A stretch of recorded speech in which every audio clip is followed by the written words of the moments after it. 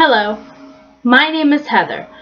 I will be informing my audience of the top 5 places in the world to visit. I actually made my list based off of multiple lists that I found online. The first place that I came up with was London.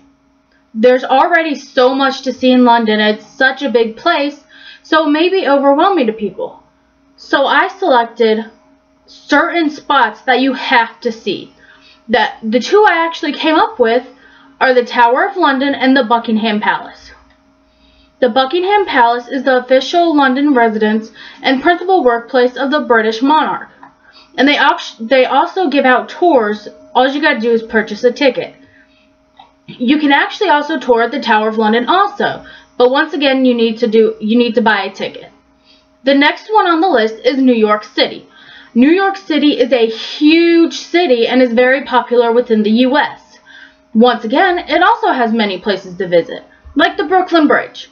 The Brooklyn Bridge is actually one of the oldest suspension bridges in the United States. Next is Central Park. Central Park is located in the city of Manhattan, and the actual park is over a mile large. Next is Ground Zero.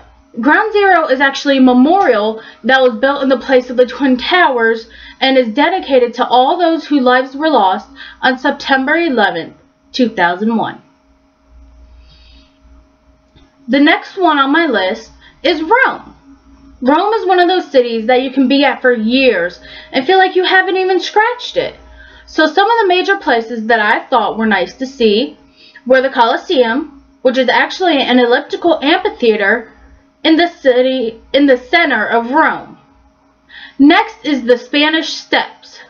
The steps were actually named after the Spanish embassy. And then finally, the Trevi Fountain. The fountain lies in a small piazza off of Via del Triton. The fourth city on my list is Paris. When anyone thinks of Paris, they think of love, and you don't have to be on a honeymoon in order to go to Paris. The first thing on my list for Paris is the Eiffel Tower. The Eiffel Tower is an iron lattice tower located on the Champ de Mars. Next up is the Louvre. The Louvre is actually one of the world's largest museums that is shaped like a pyramid. And finally on my list is Honolulu, Hawaii. Honolulu, Hawaii, everyone wants to go there because, well, it's in Hawaii. It's on an island and it's beautiful. I've actually lived on Hawaii and I've really enjoyed my time there. So these 3 places in Hawaii are actually chosen by me because I've been there and I've actually really enjoyed myself. The first place is Diamond Head. Diamond Head is actually an inactive volcano that you can actually hike up. When you get to the top, there's a beautiful view.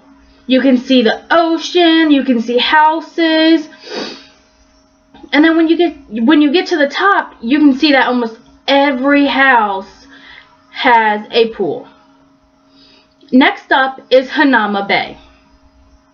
Hanauma Bay is a beautiful bay that has different parts to it. Hanauma Bay has beautiful clear water and it's great to swim in, great to snorkel.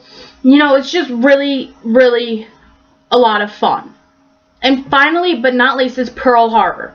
Pearl Harbor has all the ships that were sunk and all the planes that were shot down. It's basically a memorial to Pearl Harbor.